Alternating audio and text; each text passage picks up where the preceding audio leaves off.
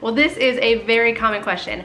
How do we store and organize our kids' clothes so that we don't forget that we have them, they actually wear them before they grow out of them, and most importantly, so that we have a better idea of how much and what they actually need? Let's talk about that coming up next.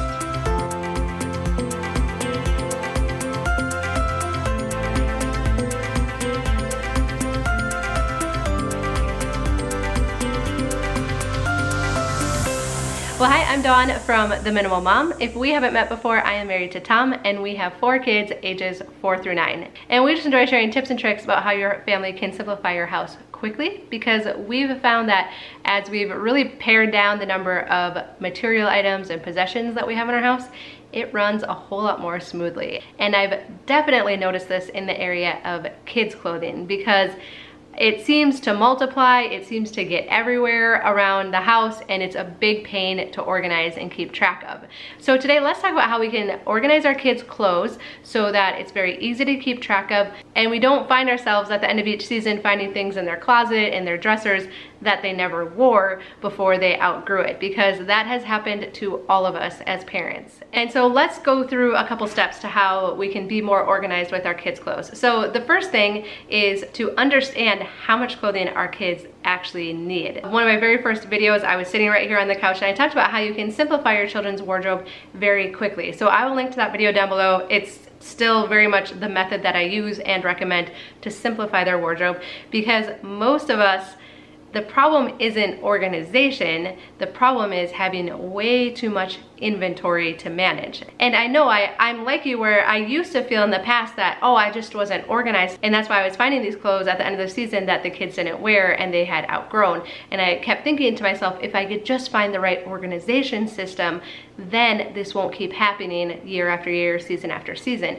But now what I understand, since we've simplified our kids' clothes, is that it wasn't an organization problem, it was an inventory problem. And I just thought our kids needed way more clothing than they actually did. So again, in that video, I talked about how for all of our kids, until they got a little bit older and started being able to take care of their clothes on their own, I would find 5 tops and 5 bottoms, and then maybe a couple sweatshirts or long sleeve shirts for layering. But for every season, those were my magic numbers for what I felt that they actually needed. And so the first step in being able to really stay on top of your kids' clothing, I think, is to reduce the inventory.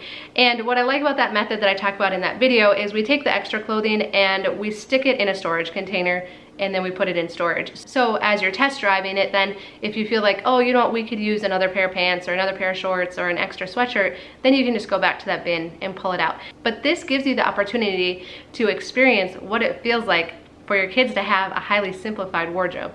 Again, you might think 5 and 5 is way too little and too extreme, but pick numbers that work for you. Even if you wanted to try 10 and 10, I'm guessing your kids have way more than that right now. And so I really think that as you start to be more aware of how much clothing your kids actually need, we start to reduce the amount of clothes that we're trying to store. I think you're gonna find that that actually makes the biggest difference. Because for me now, I mean, we have 4 kids, and so it was a lot to stay on top of managing the hand-me-downs and the stuff I would grab at garage sales or on clearance at the store for just in case, or for them to grow into. It was a lot to manage because I thought they needed a lot of clothes. But as we've simplified it, I can very easily stay on top of it. In fact, in that video, I talked about how both of our boys, their wardrobes fit in plastic bins this size, and they still do. This is still what we use for their current clothes that they're wearing. And so I like this because if it starts to get too full, especially like after Christmas or their birthday, or if we've stopped at a garage sale, if it starts to get too full, then I know to go through it and pull out the things, usually at the bottom, that they aren't wearing anymore, and we just part ways with it then, so hopefully somebody else can make use of it. So that's the first step, is reduce the amount of clothes that you're storing.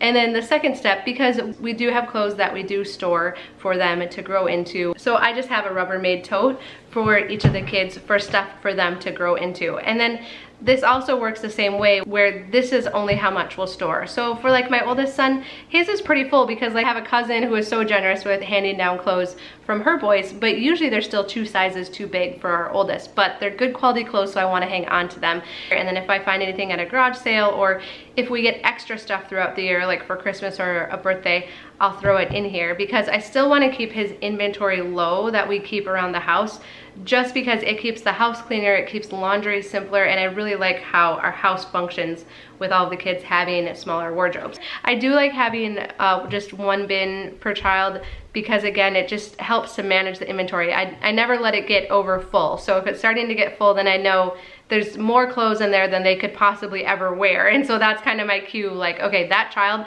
does not need more clothes, or if we get some in, I need to go through and pull some other stuff out to donate. Overall, I think it's important for it to be easy to access. So I keep these bins right in their bedroom closet so that if we do need to pull something out, then it's easier to do that than to run to the store and buy something. So I do like to have them kind of easy access right in their bedroom if possible.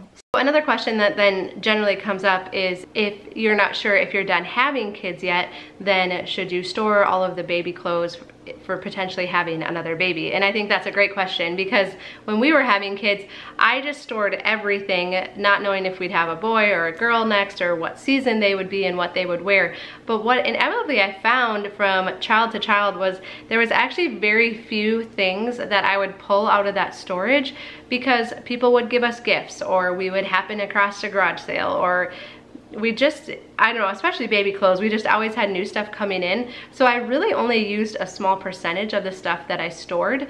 And so my recommendation to you, especially if you're not sure if you're gonna have more kids or not, is to only store the very high quality stuff that would be expensive to replace, or your absolute favorites. But the other thing I found was I couldn't believe how quickly their clothing went out of style. And I don't know, when you have babies, it's kind of fun to have them in current pieces. And so it just seemed like I always tended to put them in the newer things they'd gotten for gifts or more recent hand-me-downs. So that's why I don't really recommend storing that much for babies, because I just, at least in my experience, so much of it never got used again. Same with even now when we pass down stuff from our older daughter to our younger daughter, or older son to younger son. I only keep the really good stuff and the favorite pieces, because so much of it seems to never get worn again. And I would rather pass it on to a thrift store, a secondhand store, or even to cousins now when it's still fairly in style, than storing it for a few years, waiting to see if they're gonna wear it or not, and then passing it on. But really what I like most about this, and by highly reducing the amount of clothes in general that we keep, is that it's so much less to manage, and I don't have that guilt anymore of like, oh, they never wore this. Oh, it still has the tags on it. Like trying to see like, would they still fit into this so we could at least take a picture to send it to the person who gave it to them. It caused so much guilt having all of these clothes that they never wear or only wore one time. It really felt wasteful to me.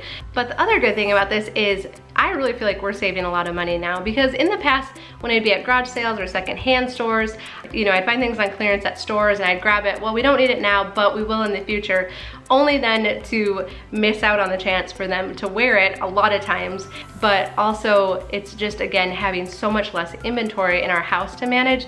It really just helps my peace of mind not having to worry about all that stuff I was storing in the past. And so that is what works for us. I would love to know your favorite tips for storing kids' clothes so that they don't get wasted or forgotten about. So please leave those down below, or any other advice you have around kids' clothing. I'll link to both those videos, Adeline school shopping, as well as the trick to simplify your kids' wardrobe really quickly. Literally, you could do it in 20 minutes today. So I hope that helps too, and thank you so much for watching. A thumbs up is the best compliment that you can give us. I hope you subscribe if you haven't already, so we can spend more time together, and I look forward to visiting with you again really soon. Who has the most clothes of any of them? Me! Maggie. I think Maggie does, because she gets all of Adeline's, and then she likes to get them for gifts. I have the most clothes. You like clothes a lot, don't you? You like picking out your love outfits? clothes. Kind of some spiky hair going on.